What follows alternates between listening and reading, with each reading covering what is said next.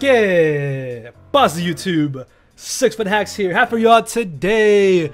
A GBA Season 9 recap video, which is me just kind of talking about this GBA season. So if you guys do enjoy the video, hit that thumbs up button down below. Also, comment down below on what I say in this video, because there are going to be some things that I will be touching on that may interest you guys. I don't know, just comment down below, let me know. Hit that thumbs up button and sit back and relax. So first things first, definitely go check out our roster that we had for this GBA Season 9. As you can see here, this is the entire roster, all of the coaches, some familiar faces, a bunch of new faces.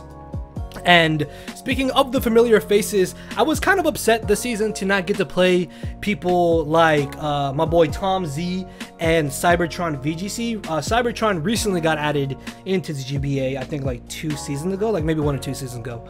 But I was really looking forward to getting to play him. Unfortunately though, I don't think he made playoffs, or I think if he did, he got out round 1. So I wasn't able to play him. And then me and Tom, we're not in the same division, much like me and Aaron. Cybertron weren't in the same division, and I don't think Tom did make playoffs either, unfortunately, so wasn't able to get to play them. Also, Aster, when I saw Aster made playoffs, a part of me was actually really excited, because I was like, okay, yes, I get to play Aster again. And the first 2 games I played against Aster were pretty good. First one, I beat him on an even playing field, I want to say. Second game, I did get a little bit lucky, but it is what it is. Speaking of luck, if you guys may have missed our finals of the GBA Season 9 here, then you will not know that we actually lost the finals, unfortunately, due to a little bit of luck and certain circumstances that did occur. But it is what it is. We were still able to make it to the finals, which is absolutely phenomenal as it is. And I want to thank every single one of you who had followed me from the beginning, halfway through the season, near the end of the season. You guys are freaking awesome. Just thank you so much for showing your support, coming out, leaving likes, leaving comments, just watching the video, sharing it if you did. Thank you so much. Hopefully we can return for GBA in Sword and Shield, but we'll see how things go from here. So yeah, I was a little bit upset to not get to play Aaron or Tom, but I did get to play 2 other OGs of the GBA, which were Lars, El Scizor, and Necro Stevo. And speaking of Necro Stevo, man, my match against Stevo was absolutely insane. That was probably, I want to say that, and besides the finals, I want to say that my match against Stevo was probably like the best match I had throughout the season of the GBA. Like, the match I had against Randy in finals, that was easily a championship caliber fight, back and forth, very narrow, down to the wire ending, and it was just absolutely insane. A lot of people commented saying that it was an amazing battle and they loved it. So definitely check out the finals match if you haven't seen it. Just a really good battle in general. And then go back to week 7 where I played Stevo, because if certain things had not happened, Necro Stevo easily would have been able to squash me in that battle. But that was a really good game. I think I have all the teams here except for week 10 where I played Tup, and then week 8 where I played Goldoa Dragon. I beat Goldoa, but I lost to Tup. Funny enough though, I played Tup in the first round of playoffs, and I was able to beat him in playoffs, which is where it really counts. Like, when I played Tup in week 10, I already knew that we were making playoffs, so I really wasn't too concerned about winning that game, so I didn't mind losing. Plus, I got some valuable information in that first game, which is why I actually ended up bringing Scarf Marshadow. Bro, speaking of Marshadow, oh my, I want to touch on Marshadow real quickly, bro. Marshadow is absolute. Okay, that's a meme set. I should probably put week 9 versus Kyle memes, so ignore that. But freaking Marshadow is an absolute monster. I think the only sets I ran with Marshadow through the entire regular season were Choice Banded, Spooky Plate, or Choice Scarf. I think that's literally the only sets I ran in the regular season. And then for playoffs, that was the only time I really ran Life Orb.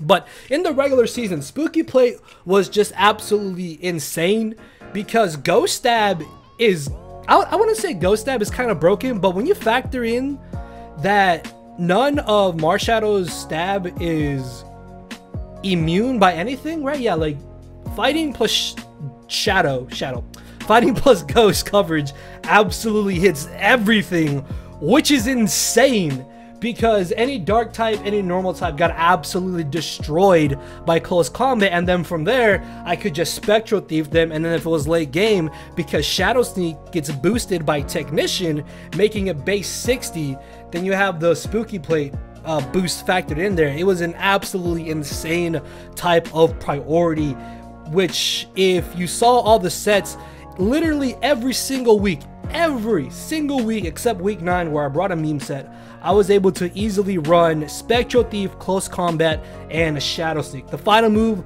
was literally just whatever I wanted. Sorry if I said literally too much, but the last move was anything I needed it to be, really. Like, I could have gone with no 4th move, and Spectral Thief, Close Combat, and Shadow Sneak would have been all I honestly needed. So yeah, I don't think Mars Shadow is broken in an Uber's format, but I definitely think it's easily top 3 best mons in that type of format because of its dual stab. And then if you're able to pair it up with something like, let's say, Darkrai on my team. I didn't expect Darkrai on our squad to be anywhere near as good as I thought it would be, but when it was paired up with Mars Shadow, Darkrai and Mars Shadow were basically able to overwhelm any type of fairy Pokemon or anything that would initially be able to deal with them accordingly, or Mars Shadow beat what dealt with Darkrai, or Darkrai beat what dealt with Mars Shadow, and they were able to work in tangent very,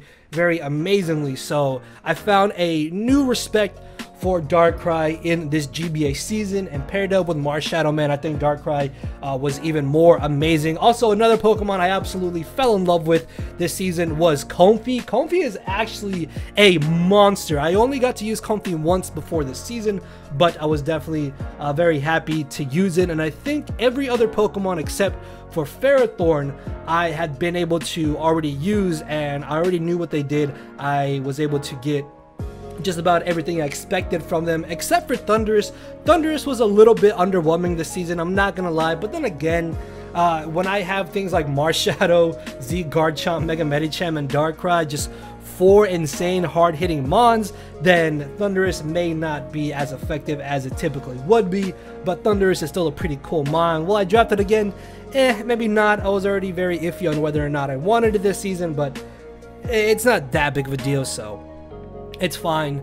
And yeah, ultimately I really did like my roster this season, so I just kind of want to talk about the roster, talk about some certain mons. And the last thing I kind of want to touch on this season is just the GBA season itself. I feel like it's not just me, but I feel like fans also kind of feel like this, where honestly this GBA season was not really like a regular GBA season. Like, I don't want to get into the details and the nitty-gritty, but I definitely feel like this season of the GBA, or maybe just at this point in the GBA's history, it's kind of just a shell of what it used to be. Now, part of me really hopes that when Sword and Shield comes out, that things will get better for the GBA, but this season was definitely not like any other season before then. Like, I think at this point we can kind of agree that the GBA, I don't want to say has become stagnant, but just something is not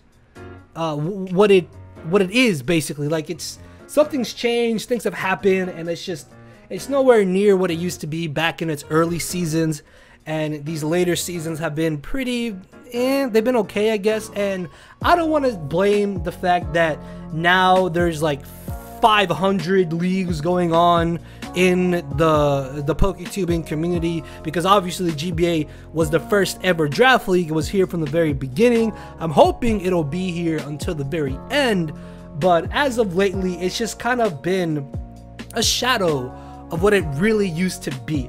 I don't really know what it is. I don't really want to, again, I don't want to get into like the nitty-gritty of everything, but let me know what you guys think. That's why I wanted you guys to kind of just wait to comment about this video and just let me know what you guys think about it. Ultimately, I had people, I think it was my finals team builder, I asked you guys what you thought about the season, and some of y'all said it was pretty meh, it was okay, like it wasn't anything spectacular or amazing or anything like that.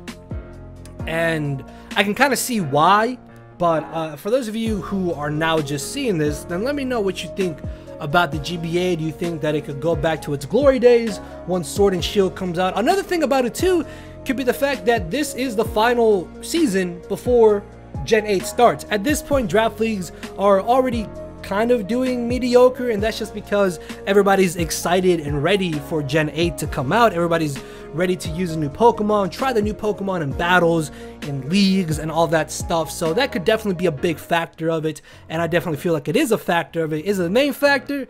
Probably not, but it's definitely a factor nonetheless. Regardless though, I had a blast this GBA season. Hopefully we can come back for Season 10. And by then we will be able to actually win the championship. But if we don't, hopefully it'll be another really good run to the finals. And definitely check out all the coaches, guys. Check out our playlist of the GBA season for the Durham Druddigons, which I'll link to that should be in the description and maybe at the end of the video as well. And I think with that being said, I will see you all tomorrow most likely, because I'm definitely going to try and get up another video on Wednesday. So thank you all for watching. Later, everybody.